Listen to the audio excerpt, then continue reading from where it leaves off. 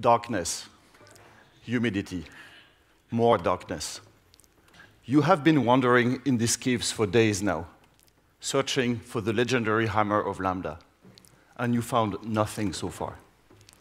You enter a large room of typical dwarven architecture.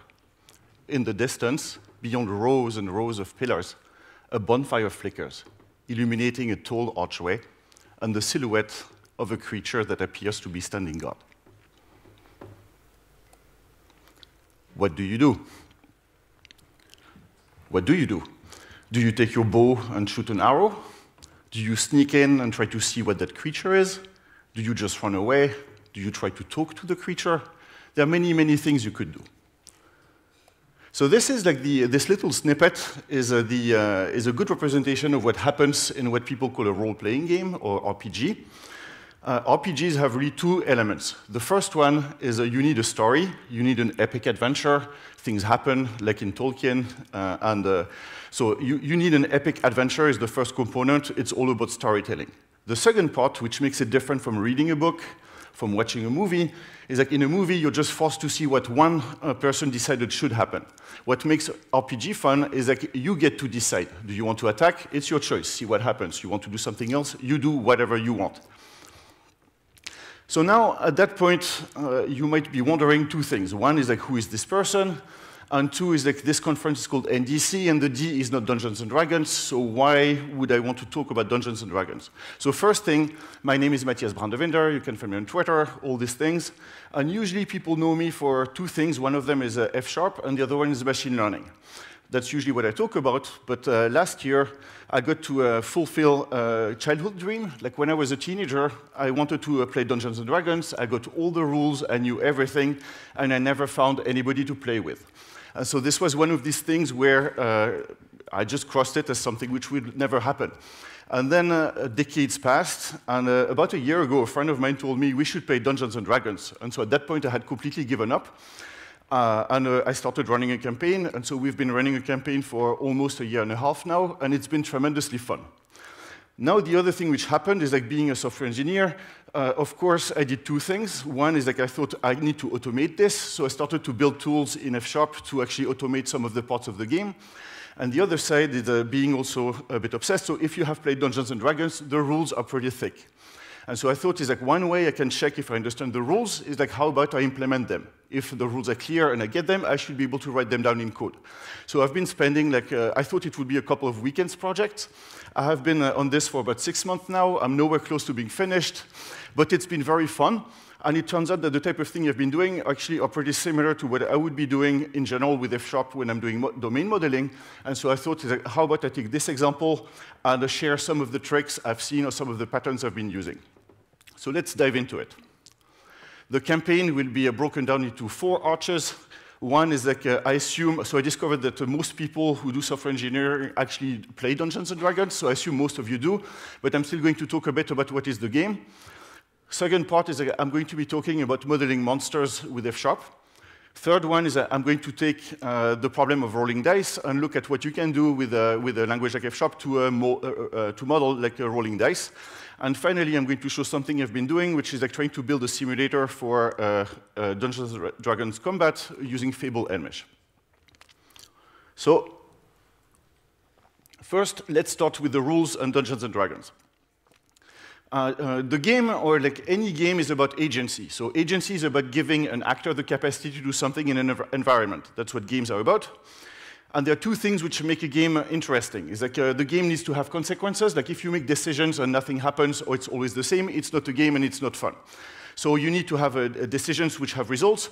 And if you want to have fun in a game, you want to make it such that if you take a decision, if you're smart, good results happen. If you're not smart, bad results happen. Like you want to feel like when you're smart, like good things happen. So for this, you need rules. So Dungeons & Dragons is one of many role-playing games. I found out that it was published first in 1974. I didn't expect it to be that old, so it makes it like almost 50 years old. The game has been going through many, many iterations. Like the rules I'm going to talk about are 5th edition. I think there have been like 11 or 12 editions since the first one. It's the first role-playing game, as far as I know, and the universe is Tolkien-inspired.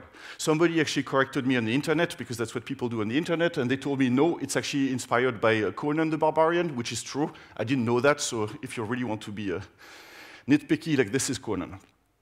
So the rules, the core rule set is what people call the Player's Handbook, or PHB. The Player Handbook is like 360 pages, so this is kind of what you need to go through to play. Technically, it's not completely true. If you want to play for free, there is a set of basics rules online, which is 180 pages, but that's still pretty thick. It's a good big specification. Now, if you want to really play seriously, you will probably need 3 books. The PHB, 316 pages, the DMG, Dungeon Master's Guide, 300 plus, and the Monsters Manual, also 300 plus. So now we are talking about like a spec or rules which are like over 1,000 pages, which is probably related to the fact that I'm still in the middle of it 6 months later. But so this was this is what you need to play.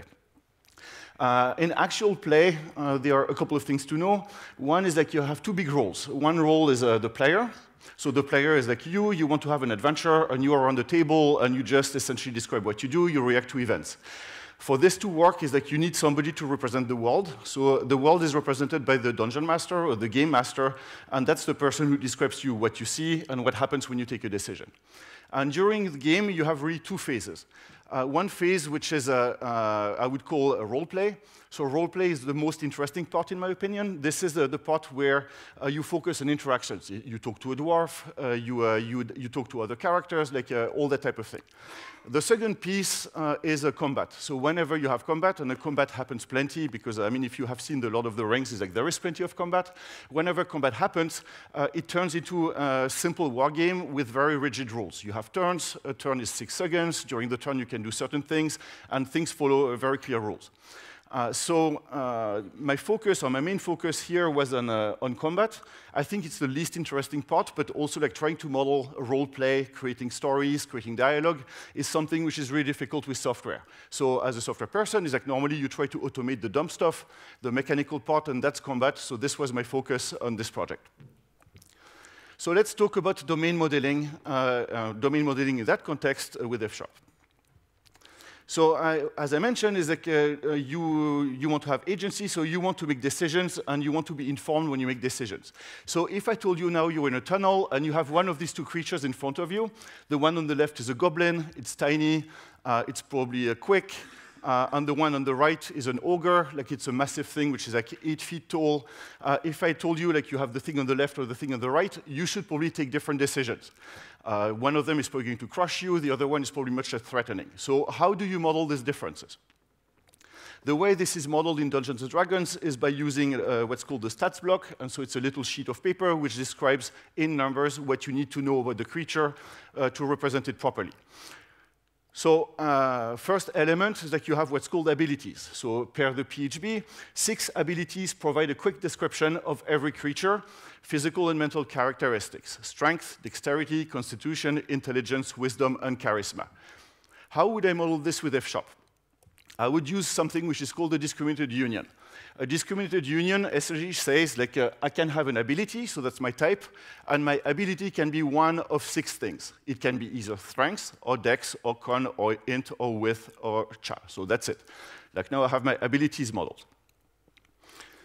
How do you use abilities? So each of a creature's ability has a score, a number that defines the magnitude of that ability, again from the PHB.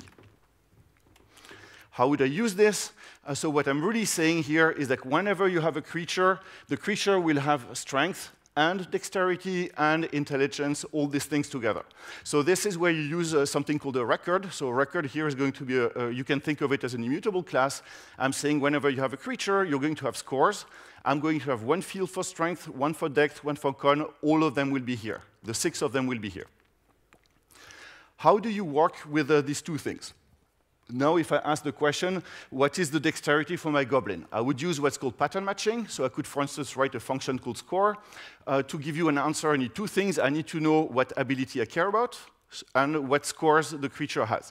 And then I would pattern match. So you told me I want a certain ability. That ability can be only one of 6 things, because that's what I told you that was. So I'm going to match and say ability can be strength. If it's strength, I'm going to do this. or it's dex, I'm going to do this, or con, I'm going to do this, and so on and so forth. And here in each of the branches, what I'm doing is I'm saying if you wanted strength, I'm going to go to the scores and give you the one which was labeled strength, and so on and so forth. So what I'm doing here is I'm saying take this, and depending on the 6 possible shapes, I'm going to do something different, give you an answer. What do you do with scores? What you do is you compute modifiers. So modifiers describe, like, are you exceptionally strong or exceptionally weak? And technically what you do is, like, each ability also has a modifier. To determine the modifier, subtract 10 from the ability score and divide the total by 2, rounded down. That's trivial. I will write a function which is called a modifier, where if you give me a score, I'm going to score minus 10 divided by 2, take the rules, write them down, this is done. Cool. And at that point, is like I'm completely ready to represent my goblin. Now, on the left, I can create a record which is going to represent this is what the goblin is from a stats standpoint, so has strength, dexterity, and so on and so forth. And I could now retrieve the dexterity of the goblin by saying something like this. Give me the score for dexterity for the goblin, and then compute the modifier of this. That's one way I could do this. You probably all have seen something like this, a function call. Another thing I could do, which is kind of nice on the F# side, is that you could use the pipe operator. And what the pipe operator does is it takes the thing which is on the left and pushes it as an argument to the function on the right. So here, what I'm saying is that if you give me a goblin, I'm going to, quote-unquote, push the goblin into the score function. So I'm going to say score for dexterity for the goblin. That's going to give me a score. And then I'm going to take that value, and I'm going to push it to the modifier function. So it's kind of nicer, because now I have a function which looks like do this, do this, do this, do this, done. Good. All I described to you so far was really 2 things. One thing was discriminated unions, and the other one was records. I could describe this using a term which sounds much more fancy or much more maybe pretentious, and that's known in general as algebraic data types. If you go to Wikipedia and you look for algebraic data types, you will find the following definition. It's a kind of composite type formed by combining other types. Fine, that's a definition. The 2 types we saw here are known in general as sum types and product types. So discriminated union is discriminated unions is what's known as a sum type. I think a good way to think about it is that you can think of it as an OR type.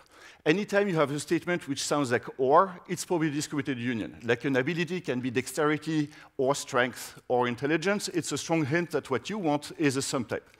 By contrast, the product type, which is like the record or maybe the tuple, is an AND type. So whenever you have a statement with AND, like a creature will have dexterity and intelligence and charisma and, chances are what you're after is a type which is a product type, which is a record. And at that point, is like you got your first adventure done, you can level up, you know what algebraic data types are, so level 2, let's move on to the next part of the campaign. So now I'm going to go a bit deeper into the stats block and revisit other sections. And the section I'm going to be focusing on is the piece on the bottom, which is about actions, attacks, and all of that. First thing is like in general, is like one value which I hold dear to my heart is like the idea of a ubiquitous language. So the idea being like whenever you write code, it's a good idea if your code looks and sounds like the way people talk about the domain. Like the more your code sounds different from the domain, the more chances you have that there are misunderstandings and issues. So I tend to strive for that. And one good way one good approach for that is like if your code should represent the domain, like start from the domain, and so maybe get artifacts from the business, like do things like get a report, look at the documents people actually produce. And just looking at the sections, at the titles, how the documents are broken down, what names people use, what is similar and what is different, will give you a lot of hints on how people talk about the domain, and that's a good starting point. So let's do this, and let's look a bit at the actions here. So if I look at the actions, I'm going to read, actually, I have it here. I think I have 2 actions. In the section actions, I have scimitar, melee weapon attack, +4 to hit, reach, blah, blah, blah, short bow, ranged weapon, blah, blah, blah. So I see a couple of problems here. Like, I'm not necessarily going to use it in this talk, but like just by looking at the language, you can see that you will probably have some problems with domain modeling because the language is a mess. The section was called actions. What I see is a scimitar. A scimitar or a bow is not an action, it's a thing. So a weapon is not an attack. Again, like a bow is not an attack. A bow is a bow. The correct statement, which is implicit in the document, is something more complex. It's saying you can, as an action, you can make an attack, and to do an attack, you can actually use a weapon. So what I'm pointing at here is like just by looking at the document, you can sense that some things are going to be a bit complicated because people talk about it in a way which is ambiguous. Let's ignore that for a second, and let's start to dive into the two attacks we have on the Goblin stat block. So we have a scimitar, melee weapon, we have hits, we have slashing damage, we have short bow, blah, blah, blah. If I look at these two things, there is an obvious parallelism, right? It's like these two things are not quite identical, but they follow a certain pattern. And the pattern I see here is that if I put them side by side, I'm going to see that one of them is called scimitar, short bow, that's a name. I have a melee weapon attack, ranged weapon attack. So the common structure, it looks to me like whenever I have an attack, like each of them has this and this and this and this. So what I'm probably after to model an attack is a record. So I'm going to start there. Now, if I keep diving into it, I'm going to see also that in spite of the parallelism, I have places where things start to break apart. And they break apart into a second row, is like one of them has a melee attack and the other one has a ranged attack. These are different, so the way I would read it is like an attack can be either melee or ranged. That's a good hint that I should probably use a discriminated union. I see that also the scimitar has a reach of 5 feet. This one has a reach of 80, 320 feet. It's different. I also hear like or, probably discriminated union again. I see that the damage I do can be slashing or piercing. These are also different, so it could be slashing or piercing, so probably a discriminated union. So let's try to use that and dive into the melee and the ranged question. So looking back at the player handbook, page 146, every weapon is classified as either a melee or ranged. A melee weapon is used to attack a target within 5 feet. A ranged weapon is used to attack a target at a distance. Also, like here, we don't have an or, but we have an either. Either is also a good indication that it's probably a discriminated union. So diving in a bit further, if I look at the ranged, for a ranged attack, a weapon that can be used to make a ranged attack has a range in parentheses.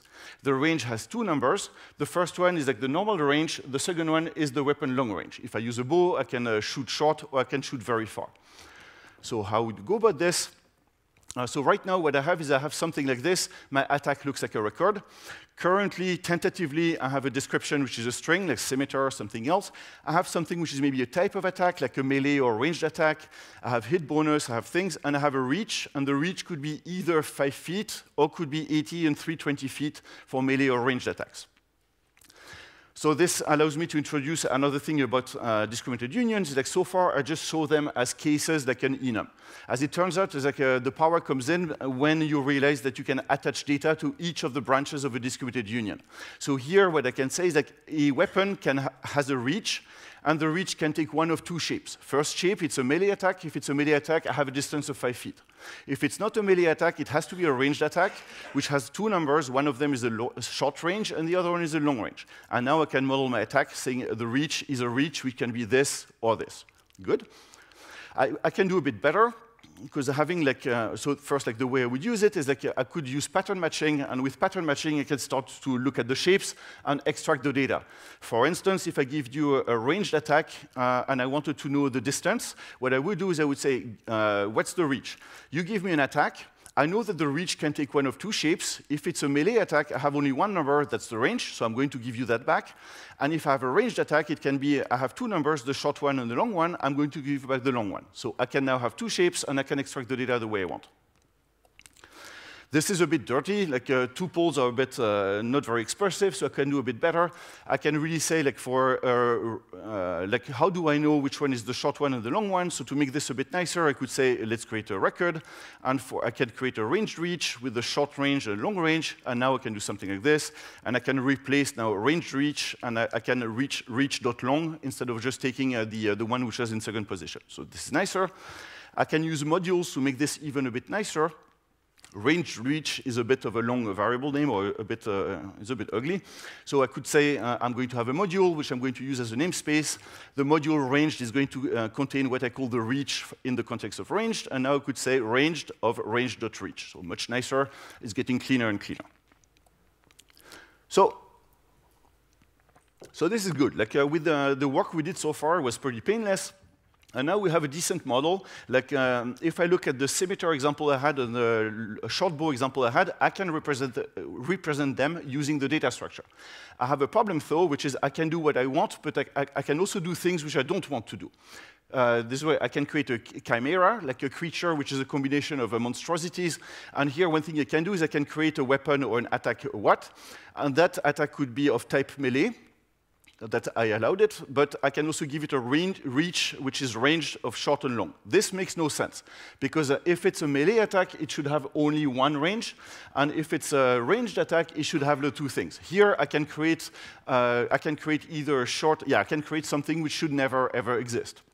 So I could handle it by doing maybe try-catch blocks or stuff like that. This is not very pleasant. So there is a mantra which keeps popping up on in the functional communities or statically typed functional communities, which is like make impossible states unrepresentable. One way to approach the problem is like let people create problems and then deal with the problem. A much more effective way to handle this is say make it impossible for the problem to happen even in the first place. If it's not possible to have the problem, you don't need to deal with it and everybody's happier. Usually you're going to see that you have this type of problem in your code base when you see that you do pattern matches and you start to have like try-catch or like exceptions. This is probably a sign that you're missing something and you can if you're lucky, you can make the impossible state go away. So how do we do this here? We do this here by realizing that really we have a type which is melee and range, and we have a reach which is a melee or range. Really, there is one of the fields I don't need. Because like, what I could do is I could just remove the type, and I could say the reach is either a ranged reach or a melee reach. And now it's like trivially, I know that the weapon is either melee or reached. I just need to look at the reach. So I remove the type, and now the only thing you can create is a weapon which is ranged with a proper range or melee with just one range. So good, problem gone. I cannot create chimera anymore, and I can move on with my life happily. So this was the approach I followed initially, trying to model the character sheets. Worked pretty well. I wanted to talk maybe about a couple of pitfalls or a couple of things you might encounter and like how you might want to handle them. And my naive assumption also was like all these things should be pretty easy because unlike most software engineering projects where you don't have a specification, I have a full specification. So I could just look at the rules, and looking at the rules, I would know exactly how to implement it. It should not be difficult. As it turned out, it was a bit more complicated than anticipated. And one of the reasons is the rules are full of lies or are full of half-truth. So let's look a bit at the type of half-truths you can find in documentation, which you find also in business projects. So if I go back to my starting point was the goblin attack. So I looked at these, and these are pretty similar. So based on this, I would think, like, fine, every attack follows this pattern. And then you go happily, and you go to the monster manual, and at some point you go to a creature called a wyvern. And so a wyvern, if you haven't seen a wyvern before, first is good because then you're alive, but a wyvern is like a smaller version of a dragon. And if you look at the actions a wyvern can take, a wyvern can attack, and the attack is pretty complicated compared to what we saw. The attack can be with a stinger, so that's its tail. It's a melee weapon attack. The range is now 10 feet. So that's a straight-up lie. I mentioned before, from the rules, a melee attack should always be 5 feet. This is not what we're seeing here. Now it does one type of damage, piercing damage, and you have this whole block here. The target must make a DC 15 Constitution saving throw, taking poison damage or fail save. So it's saying, like, also when it attacks, you need to roll a dice. If you're unlucky, you're taking a lot of poison damage. If you're lucky, you're going to be able to take less damage. This is more complicated than what we saw. Yeah, first statement is like when people tell you something is true, they don't mean it. What they mean is like it's usually true. So that's a statement about reach of 10 feet. The rule says explicitly melee 5 feet. This is not what we have. We have 10 feet. So never believe people when they tell you it's true, unless they're a mathematician. The second one is one question to ask on your model is like one or at least one. My assumption when I looked at the goblin was an attack has a type of damage and it's unique. Here what I see is I have piercing damage and I have poison damage. It's not particularly complicated, I can handle it, but the way I would handle it would be to say, fine, if I have more than one damage, what I'm going to do is the attack is going to have like not one damage, but a list of damage. And my damage now is going to be what type of damage I do, like 1d6, 1d10, and what type of damage. So now I can say like my creature can attack and do poison damage with this, and can also do this and that. Somebody pointed out that this is a bit problematic because with this model, I can also have an empty list, so I could create an attack which creates no damage. This is correct. I didn't handle it because I was lazy, but like, if I were less lazy, I would need to create a list which cannot be empty. The other one, so at least one, the other one is like maybe one. So what we have here is like sometimes attacks will have, in some particular cases, attacks will have like maybe more fancy features. Like in this case, beyond the standard stuff, I have the DC 15 Constitution saving throw. That will happen in some cases. In most cases, it won't. How would I represent this? I would typically use something which is called an option type. You can think of it as a nullable. So here I'm saying like some of the attacks are going to have special stuff. Special stuff is going to be an option. The option could be none. There is nothing special about the attack. Or some, like you will have a DC saving throw and that type of thing. Another point I found, like when I was trying to model this, was I did initially a mistake. So I looked at the rules, and if you look at the rules on weapons, you will see the following. A weapon can be heavy. When it's heavy, it's too large for a small creature to handle. And a weapon can be light, and a light weapon is small and easy to handle. If you look at this, you say easy peasy. Of course, I'm going to use the discriminated union. I'm going to create a type which is called weight. The weight is either light or heavy. And now it's like every weapon can be light or heavy, and we're good. As it turns out, we're not. So a discriminated union needs to tell you the truth, all the truth, and nothing but the truth. Another way to say this is that it's mutually exclusive and collectively exhaustive, meaning a thing has to be in one of the buckets. It cannot be in more than one bucket, but it must be in one of the buckets. And in this case, I have a problem because a weapon can be light, can be heavy, or can be none of these things. Some of the weapons are neither light nor heavy. So this is not a good fit because my DU doesn't represent this properly. So I kind of have like two ways to handle it. The first one would be to use the same tip as before. I could say some weapons are going to have neither light nor heavy, so that's the case I have here. I would use an option and say either I have none of these things or some of one of the two things, light or heavy. That would work. The other one would be I could create a third case which is not documented anywhere, and I could say a weapon has to be light, medium, or heavy. Both are valid and have kind of pluses and minuses. I would say like the first one with none or some is more correct. In a certain sense, because it's really, the thing I don't like about the second one is like the second one is creating something which doesn't exist in the domain. If you look in the PHP, nothing knows, you will not find like a medium weapon. That doesn't exist. So I'm creating language which is not reflecting the rules. I don't like that. At the same time, the second one has a benefit, is like it's much easier to use. I can just like do match, is it light, is it medium, is it heavy? It's very straightforward. The case here is more like if it's none, do nothing. If it's something, then I need to ask, is it light, is it heavy? So it's a bit deeper. So I would say, like in this case, it's a matter of taste. It depends a bit on whether you prefer to be absolutely true and correct in representation, but has a bit of a cost on how you use it, or like you want to be like you're okay with being lying a bit for the sake of comfort. The last one, which you need to keep in mind when you work with the discriminated unions, is it really closed? I will give an example. Is that if you look at the rules, you will find a very long list of the weapons which exist in Dungeons & Dragons. You have short bows, long bows, scimitars, this and that. And so one thing you could do is you could say, every weapon is going to be a case in my discriminated union. The problem with that is like a discriminated union, the point of it is that it's closed. Like you know that a weapon has to be one of these things. Another way to say this is that if you ever want to do a new weapon which is not in the rules, it's not possible. Because by whole design, the DU is meant to be closed. So if you know that it's possible that you might want to extend your domain and add new things to the category, you don't want to use a DU, this is going to bite you. Like this doesn't work. So in other words, like when you do the type of exercise I was describing, is like some questions you might want to think about is like, is it one or is it at least one type of damage? Is it one or is it maybe one? Like I might have like special type of damage. Is the thing closed or is it possible that sometimes somebody will want to extend the thing? And do I have all the cases covered that might happen in my domain? One thing I also really liked about this approach is that all I did here was I talked about two things, record and discriminated unions. I really like this. So sometimes like functional programming has this reputation of being a bit complicated. Personally, first, like if I go back to my OO days, is like one thing I remember hearing was like you should use composition over inheritance. This is exactly what I'm doing here. I'm not using any inheritance. All I'm doing is I'm composing together discriminated unions and records. Like that's all I need. And this is very refreshing, right? It's like it's extremely simple. I look at something and I ask, is it a record? Is it a DU? And then I keep going and going and going. At some point, I'm finished. So I find like this actually refreshingly simple. Cool, so now let's move into a different question, which is like, how do you model dice rolls? So if I go back to the short bow, in the manual you will see something like this. To compute the damage for a short bow, run like 1d6 and add 2.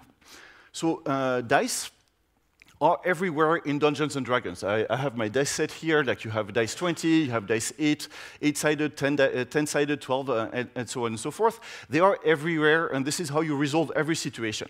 So going back to the question of the ubiquitous language, what I would like is I would like to be able to represent dice rolls cleanly in my model. If it's important, I should be able to model it. I would want to be able to do something like this. So given the limitation of syntax and what I can do, I will probably never be able to write code like this. That won't quite work. What I want to do is to see how close I can get to that. And to get to that is like in my journeys across the realms, is like I ended up like meeting a legendary half-elf wizard called Thomas. And I highly recommend like looking what he's doing. And so one of the things I picked up was like in lots of his code or his talks, you end up seeing things like let's create expressions using discriminated unions to represent our problem. And so I thought maybe I should be using this here. So what I'm trying to do here is I'm trying to express something like this. I'm trying to say damage could be maybe 4d10 plus 2d6 plus 4. If you look at it carefully, this is an expression. That expression could be arbitrarily complex. I could say the damage is going to be 4. I could say the damage is going to be 2d10. I could say the damage is going to be 5d10 plus 2d6 plus 4 plus 7d3. So it's an expression which could be extremely simple, extremely complex, and I want to represent that. If you look at this too, you can realize that there are really three things happening here. I have like two base components. The first one is a dice roll. Like 4d10 is really telling me take a d10, roll it 4 times. The second one I see is like 4. 4 is an integer, so I have integer values. And the composition I can use to create more complex expressions is addition. I can add dice rolls, I can add integers, and I can compute more. I can create more and more complex dice rolls. Cool, so let's do that and see how that would look out. So I'm going to go now to code, and let's see if I can make that happen. So my goal is it big enough for everybody in the back? Cool. So my goal is to represent expressions along the lines of damage equals 6d10 plus 4 plus 2d6. So first thing I'm going to do is like if I want to do dice rolls, let's try to look at how would I create a dice. One trick you're going to find often is the idea of a single case discriminated union. So it's not necessarily the most obvious idea, but because usually you use discriminated unions for multiple cases, but one thing you can say is you can say a dice is going to be one case, is going to be d of int. So why is this useful? Is because now I can start to create dice. I can do something like d4, which is going to construct a dice, which is d4. Or I can do d6, which is going to be a d6. So not particularly complicated, but now it's like first problem is gone. It's like I have a d10, d6, d4 taken out of the way. Now let's go into the piece which is a bit more meaty or a bit more complicated, which is the expressions about dice rolls. So if it's a dice roll expression, let's call that a dice roll. And what I described in the dice roll is like a dice roll really has three things. I can either have a roll of dice, I can have like values which are integers, or I can have addition of multiple things together. Let's do this with a discriminated union. So the first one is going to be, let's say, a roll of, and so what do I have in a roll is I need two things. I need to know how many dice I'm rolling, and I need to know what dice I'm rolling. Fine. The second case, so now is like I should be able to do something like this. I should be able to do a roll for d6. And beautiful, I have a dice roll which is perfectly defined. So this is good. One of the cases covered. Second case I need to cover is like I have something like a dice roll could be 5, could be like in the values I have also straight up values. How about I create just this? A value could be a value which is going to just contain an integer. So now I'm going to run this again. And now I can do something like, so I can, this is a roll and I can have a value of 4. So now this is also a dice roll, so it means like a dice roll can be one of these two things. I'm missing the third case, and the third case was like what I can do with these things is I can combine dice rolls by adding them together. How would I do that? Well, we're going to add just one case, and I'm going to say an addition is going to contain potentially, addition is like I'm adding a list of things together, so I'm going to say how about I create a list, and the list is going to be a list of dice roll. Note that this is kind of interesting because like this data structure is kind of recursive. What this is saying is like a dice roll can be the addition of dice rolls, which can be the addition of dice rolls. So it's like this is how I know that this thing can be extended as far as I want. So how would I use this now? Is like I could do something like this. I could do something like, well, I could, for instance, do add this and this. And if I did my job properly, this should be a completely correctly formed dice roll. And this doesn't work because I haven't run this yet. And sure enough, like this is telling me like adding a 4d6 and a value of 10 is a valid dice roll. So this is like, at that point, it's like we pretty much model like dice rolls to its all complexity. Like I can extend this and I can now add maybe a roll of like 10 d20, and I can keep going. So it's like I can just compose as much as I want. Like my expressions are fully modeled. Throw any dice roll at me, I know I can represent it. The piece which is not making me very happy is like what I wanted was something which looked like this, 6d10 plus 4 plus 2d6. What I have is like functionally doing the same, but it's kind of ugly. Like it's not looking quite as nice as what I wanted. So how about we do that now and try to refine a bit and make things a bit cleaner. So first thing I can do is I can actually create like instances, and I could say like, how about I call a d4 something which is a d4, and how about I call a d6 something which is a d6, and let's d8 equals d8, and I'm going to leave it at that. So like I leave to the reader the exercise of finishing like all the possible dice rolls. But so now I have like dice rolls, and so what I should be able to do now is something like add roll 4 d6 with the value of 1. Why is this not happy? Yeah, that's good. So now it's like if I run this, it's like this is also a valid expression. So this is already a bit nicer.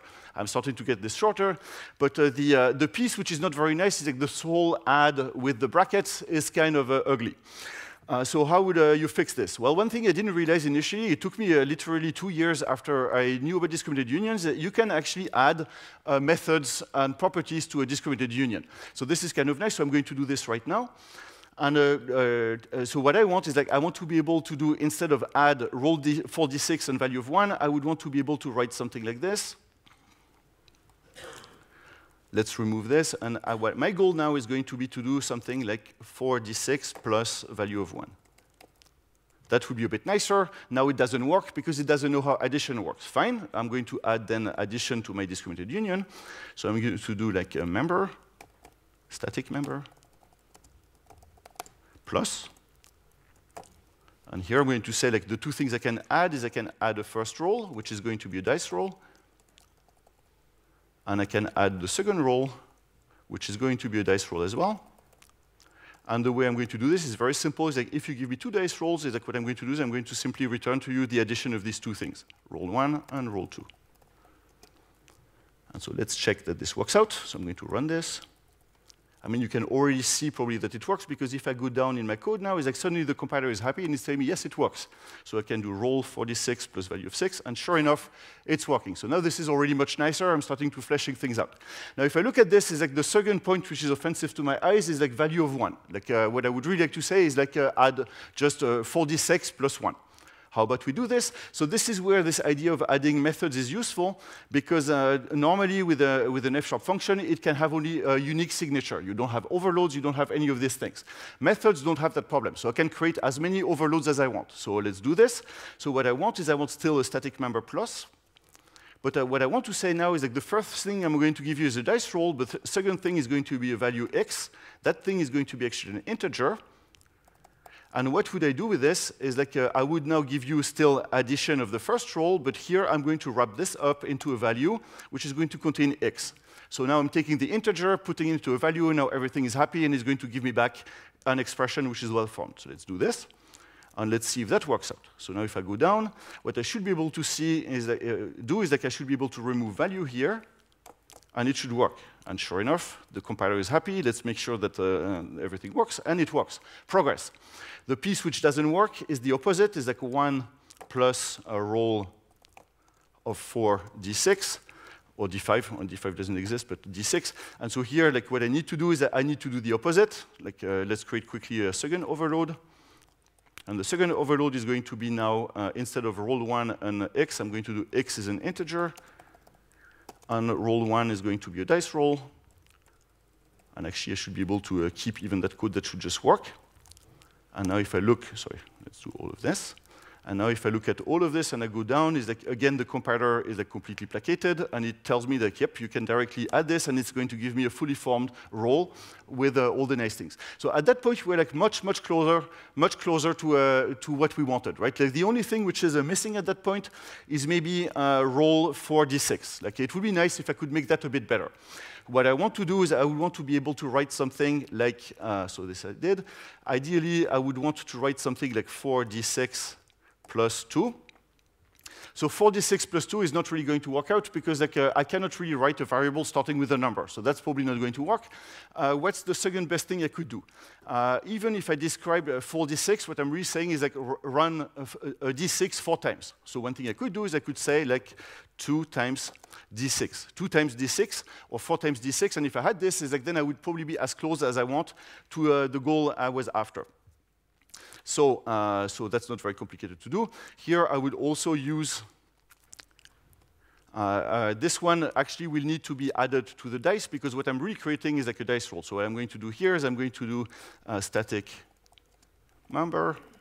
And this is going to be, I'm blanking now, yeah, that would be a multiplication. And what I'm saying is like, I would want you to know how to take a number. So like that's going to be times is going to be an int. And the second thing is going to be dice. The dice is going to be dice. And so if I have this, is like what I want is I want to represent, I want to return back a roll, which is going to be a roll of times the dice. So now this is not working out because the issue here is like the dice, the roll is not defined yet because the roll is defined inside here. So what I'm going to do is I'm going to make the two types like know about each other. And so now what I should be able to do is I should be able to do all of this. And I'm going to write like a nice complicated expression with dice at the bottom. Actually, I can see it already with the compiler. So now at that point, I can do something like plus 4 plus 10 times d4. And why are you not happy? This works. So now like this thing here is a fully formed dice roll, and it's like probably as close as I could get it to the thing I wanted. And now this is nice because I can start plugging this into my code, like, and I can, where I had damage, I can start to plug that in. It's going to look exactly like the way I talk about it. So the last piece of the pattern is usually when you, the question is how would you use this? Typically what you would end up doing is like doing something like an eval function, and the eval, if I wanted, for instance, to resolve a dice roll, what I would do is I would say, I would do something, I'm not going to write it from scratch for the sake of time. So I'm just going to run like this code here. And I'm going to show you like how the eval would look like. Let me do this. And if I wanted to evaluate a dice roll, is like all I need to do is I need essentially to walk down the pattern and do the right thing. So if you give me a dice roll and I want to evaluate it, the roll can be one of 3 things. It can be a value. If I told you like the damage is 4, I'm just going to give you 4. The second thing, it can be a roll, like 4 times d6. What I'm going to do is I'm going to create 4 times d6, and for each of them, I'm going to run a random number, and I'm going to return to you the sum. The third one is like if you give me multiple rolls, I'm simply going to run them, evaluate them, and give you like the total. And so now what I should be able to do is like something like this. I should be able to evaluate this, and if I run it over and over and over again, I'm seeing that the numbers are maybe plausible. I don't know if this is right, but like this is now running like any dice roll I might want to throw at it. Or I can do this, 4d10 plus 2 plus d12 plus 2, pop, and again I can run it. And so now I have a beautiful like a dice evaluator. Cool, so let's go back to the slide for a minute. So what did I show here? Like what I did is like I had a problem. What I created was an internal domain-specific language, which is really creating expressions by saying I have dice, let's model dice roll as a recursive type, and now I have something which is not looking good, but which is representing technically exactly what I want. And then the next step, I created an evaluator so that I can now consume this and do things with it. And the overall pattern is like first, think about the expression, build something, don't focus for this to be, the point is not to be nice or elegant, the point is to be correct. And once this is correct, start to use tricks so that it goes from correct to nice. Like make it clean by using either overloads of methods or by using also functions which are going to help you construct construct the objects you want. So this is kind of a pattern I see all over. The thing which is interesting too is like in my C# days, I would never ever have thought about doing something like this. Like building expressions and parsing them is a bit unpleasant. Like DUs make that absolutely trivial. And I see that every code base I have like has some form of this somewhere. I moved my blog like from SQL to a Markdown. I ended up doing a model which was how do I represent a page? I did that with expressions, and then I moved things from this to this. I did this to do something like an Excel evaluation engine for like a company I was working for. So it pops up like all over the place. Like it's surprisingly easy how you can create expressions and like work with them. Cool. So now I'm going to go to the last part of our adventure, and it's going to be about Fable-Elmesh and modeling like combat in Fable-Elmesh. So initially, my first goal was to model creatures, but really the ultimate goal I had was I would like to be able to design fair fights in my D&D campaign. The reason this was a problem for me was the first time I played with my friends, I was the DM, I created an encounter, and within 15 minutes, I nearly killed everybody. So this is not the best, most enjoyable experience in a game, and so that made me wonder, is like, how do I know that a fight, should I give them like 5 goblins, 20, 2, should I put more wolves? How do I do that? So what is a fair fight is like essentially what I want is like if the players don't do anything stupid, if the creatures behave reasonably, what I would want is like I would want to know that the probability that everybody dies is maybe 5%, maybe 10%, like there should be a risk, but I should be able to know what the risk is. For my background is like I kind of like simulation, so I thought one way to do that would be fine is like I'm going to take a setup, like maybe take the players, take the goblins, and run 1,000,000 fights. To make that work is I need 2 things. I need to have the rules of the game implemented. If I don't have the rules in the code, I cannot run a simulation. The second thing I need is like if I want this to be automated, I also need the goblins to make not silly decisions. I need every creature to be somewhat smart. So I need to implement the rules, and I need an automated decision-making engine. So what type of decisions do you make in a combat in Dungeons & Dragons? PHB, on your turn, you can move, and you can take an action.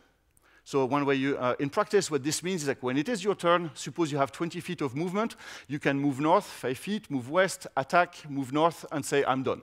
That's the type of thing you can do. So you can move as long as you have movement, and any time in there you can take an action, which would be, for instance, an attack. Modeling is pretty straightforward. I can take 2 actions, either move in a certain direction or attack a certain creature with a certain weapon. To know what happens, I probably need state. Like if you told me you wanted to do this, I need to know a couple of things.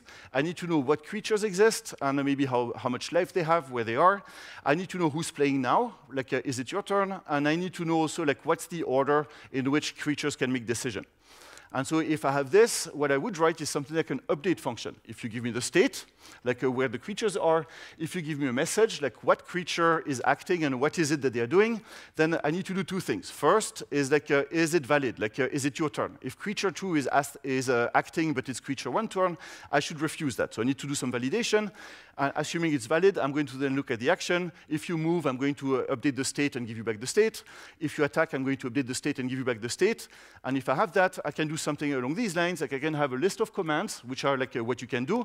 I can take the state and apply all the commands and update the state after each of the commands. If you have done something like event sourcing before, like this should look quite familiar. So the like F# and distributed unions lend them really well into this type of model where you apply action after action after action and see how it transforms the world. Cool. So I was doing this like in code. And I was looking at the results like the way I was showing you before in VS Code. And this is nice, but this is not the best way to see what's happening, especially if you want to see movement. Like you have to look at the coordinates. Like this is kind of annoying. First is like you might have picked that I missed something here. If you remember, one of the things on distributed unions is like it should cover every possible case. With the model I have so far, I have one issue, which is like if you have like 20 feet of movement, you will stop only when you have done all your movement. In other words, is like with the model I have now, I'm forcing you to take all the actions you could take. I'm not letting you do something like I don't want to play, I'm done. So I was missing one case, which is I can move, I can attack, I can tell you I'm done. So this is another case where like you need to think a bit about am I covering every case.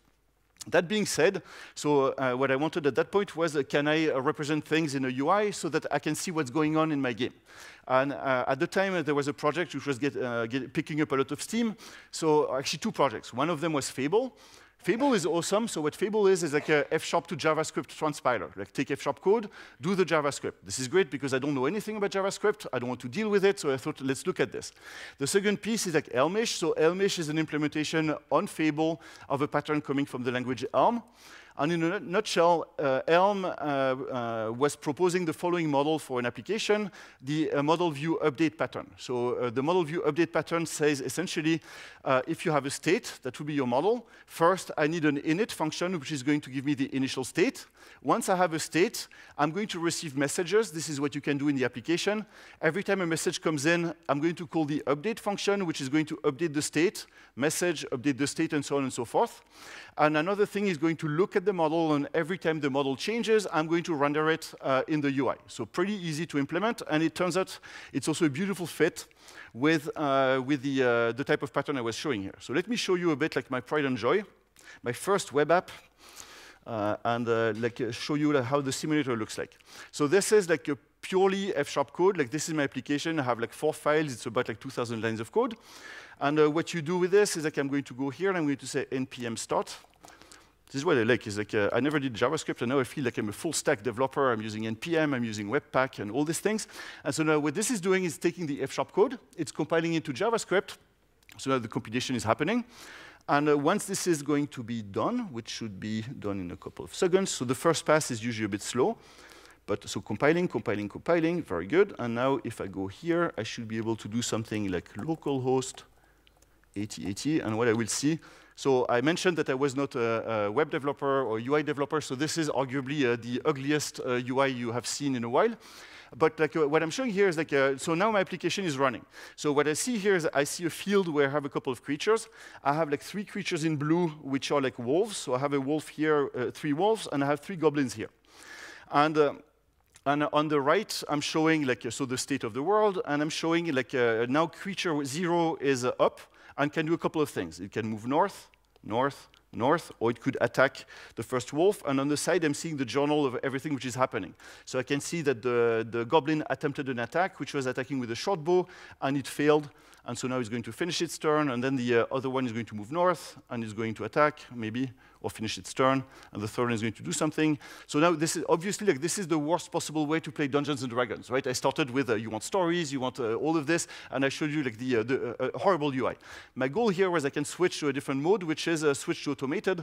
And so now what it's going to do is going to take my 3 wolves, my 3 goblins, and they're going to fight each other to death. So now it's like lots of things are happening. It looks like the wolves are absolutely creaming the goblins.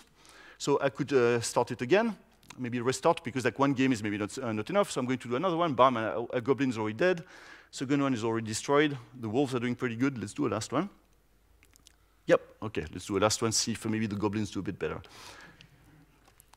But so this is kind of what I wanted, right? Like what I want is like I want to be able to simulate this like over and over and over again. And if I play it 1 million times, I will have a good idea of like in general if the wolves win 95% of the times. This is giving yeah, and it looks like again like the goblins are getting destroyed. So so this is this is where I would start to estimate the probability and all of that. So cool. So I was very happy with this. So let me go back to a couple of points about this, like talking about how it's built and a couple of things behind this application. So one thing which is difficult about the automated decision making is like my bigger problem is like first problem is like what should the goblin do? A problem before that is like what is a goblin allowed to do in a particular turn. And that's important because maybe I cannot move north. So if I give you the opportunity to go north, then what I need to do is I need to validate, can you do this move? This is complicated. This is a bit of a pain. It would be much nicer if I knew what a creature could do. So this is where I remembered another journey on a creature I met was a legendary gnome druid, Scott Vlashen. I also recommend his work. And in a talk he gave a long time ago, he talked about enterprise tic-tac-toe, a very important topic. And one idea he brought up was the idea of capability-based testing, which was like the context was security. Like you can handle security 2 ways. One way is like let people do things and then check if they're allowed to do it. That's complicated. An easier way to do this would be give people only the actions they can perform, and then you don't have to validate. You give them like what they could do, they do it, validation is gone. So I thought maybe I can do that here, and that's what I did. The idea is like given the state and given the creature, I can pre-generate based on the rules everything the creature can do. This is useful because at that point, I can model the decision. I can say, fine, now the turn of the creature is creature 1. They can do this, this, or this.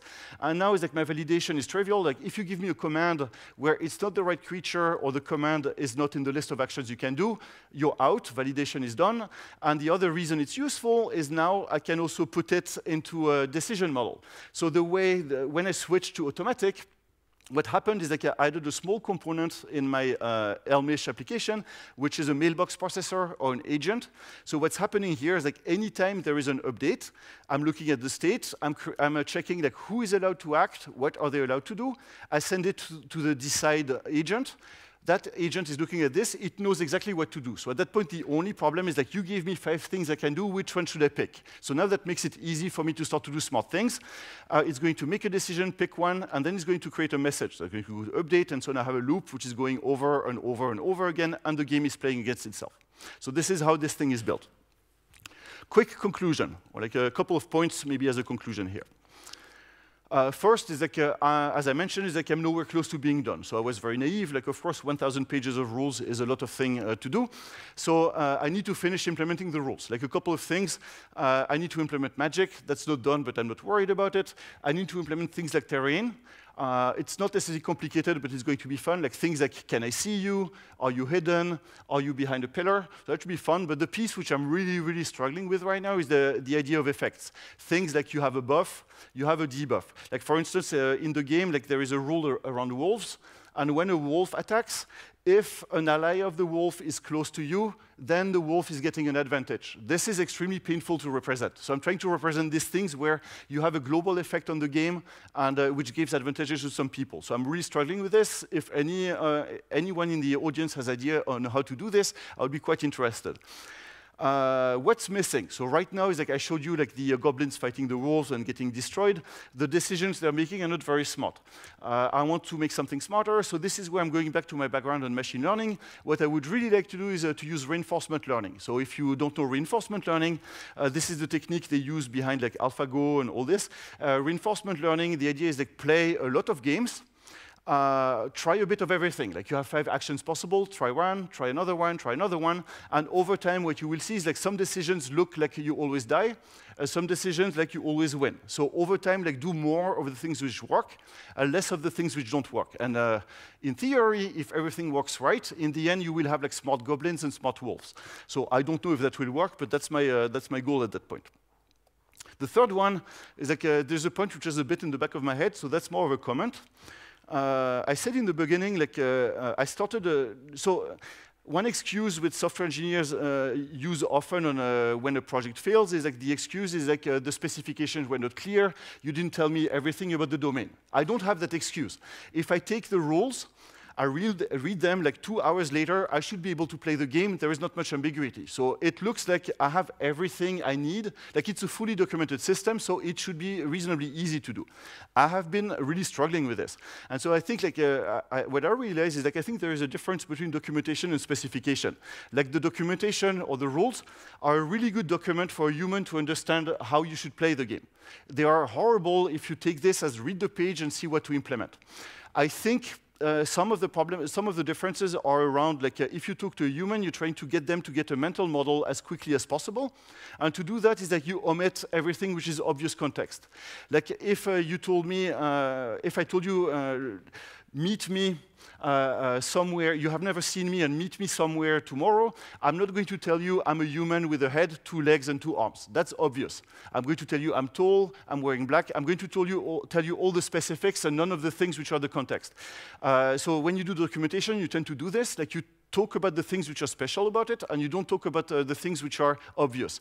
And so that's the direction I see in the rules. Specifications are quite different, because when you implement, you need to know what the context is, and that's not in the rules. So I'm still a bit struggling with that and trying to understand like how the two are different. Anyways, so this is what I had. So you can find me on Twitter, you can find me in all these places. The code I have is like I'm doing it all live, so it's on GitHub under my name on Monster Vault, so you can see the progress, like my experimentations. I'm also trying to document this in my blog, the good, the bad, the ugly, my failures, and all of that. And so this is what I had. So the last thing I will do is, like, because it's a D&D talk, is that I'm going to thank you and cast bless, +3 on all your charisma checks, and this is what I had. Thank you.